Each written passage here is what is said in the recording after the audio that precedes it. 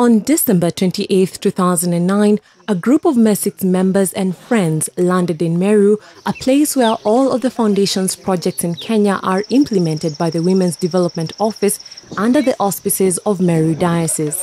Accompanying Mesics President Dirk was Henry, a property developer, Fred, an investor, economist L, Herbert and Mario, who both are industrialists. For 4 days during the tour, the 6 Dutch businessmen crisscrossed the region not only to witness for themselves some of the initiatives already in place, but also to officially open and learn how to proceed with various development projects that are targeting to minimize suffering, reduce poverty, but most importantly, encourage self-reliance. As it has always been, the host during this trip is Sister Gemma Kathure, a member of Nazareth Sisters of Annunciation, who is the head of the Women Development Office and also Mesics representative in Kenya. The group's first mission was to travel to Ruiri for a groundbreaking ceremony. This is where a 50-bed capacity health center will stand, and its construction is expected to take about 17 months. There will be a theatre for minor surgeries, a maternity, plus a children's wing. People are suffering because of diseases, especially mothers, to go to the hospital very far away. They get even children on their way, babies in their way. Then when the children are sick, to go to the hospital, even the children can die on the way. Other basic necessities that will also be constructed are kitchen and laundry sections.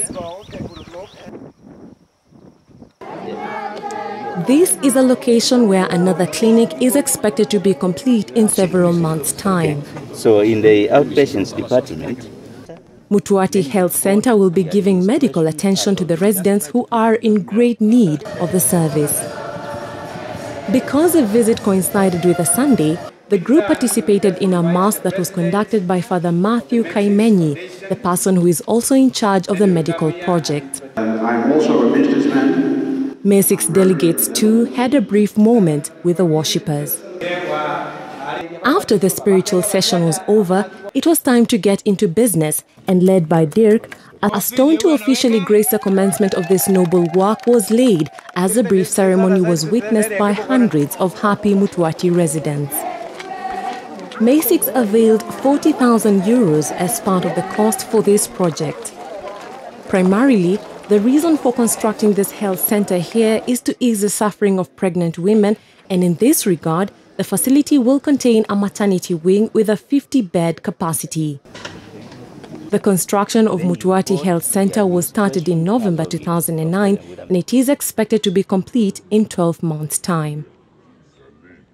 Still in Mutuati, to increase the sanitation levels at a girls' secondary school, Mesics is also funding the construction of 36 ablution blocks for the girls. The project is expected to be over by mid-2010. The school had earlier received computers to help them in computer lessons and IT education.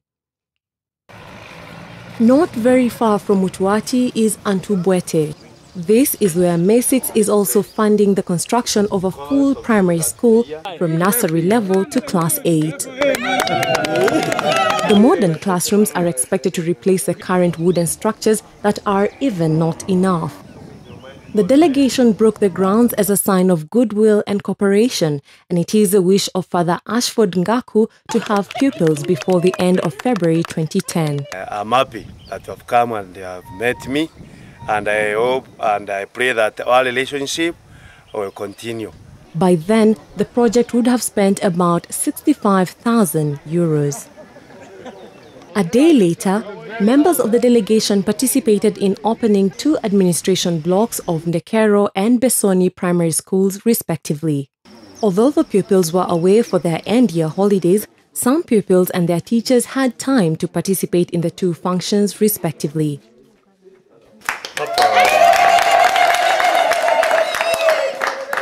Ndekero Primary School now has enough space to accommodate the head teacher and his deputy, staff room, and an archival room. On its part, Besoni now has enough space for its staff in addition to a store, ablution facilities, and a library situated on the top floor. Furthermore, Besoni also benefited after the construction of these 2 classrooms meant to ease congestion in a school that is largely serving the poor and orphans. In March 2009, an electric fault resulted in a huge fire that consumed a section of this building, leaving a trail of destruction. This was the headquarters of the Sisters of Nazareth, a home for the nuns and a place where most of the administration of the congregation used to take place. Following the tragedy, a funds drive was conducted. The day of our fundraising for our new generalate, we were given 11 million Kenya money, which is in euro 110,000. And we are so much grateful to our benefactors, Cam and his friends, who have really come to us as good friends. The amount raised will help in constructing a new center at this location, not far from Meru town.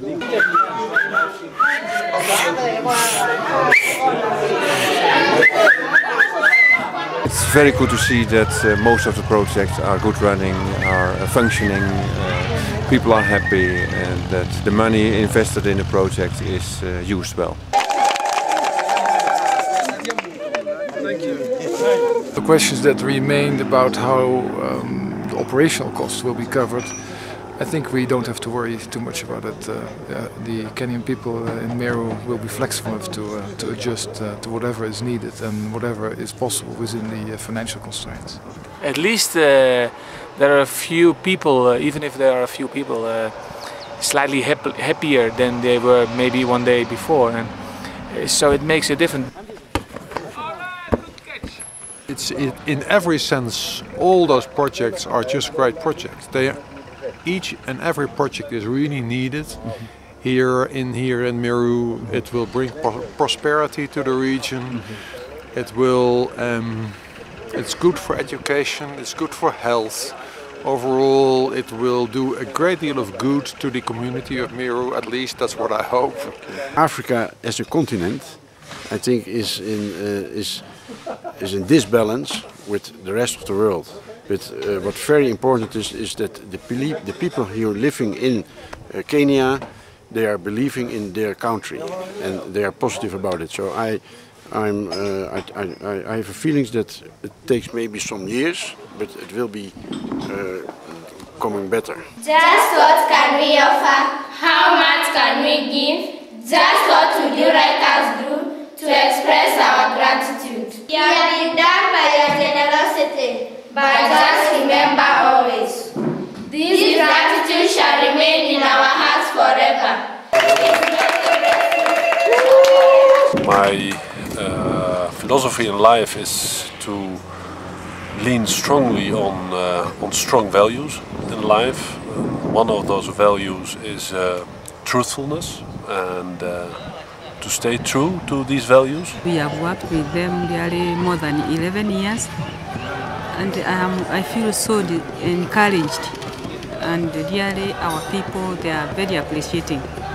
Mesics fundraises through donations from private individuals, charity organizations, and also from the business community as a whole.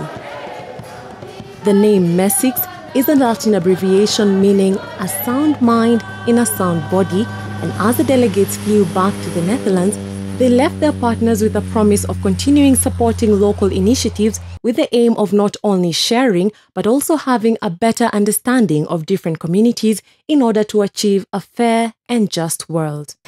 1, 2, 3.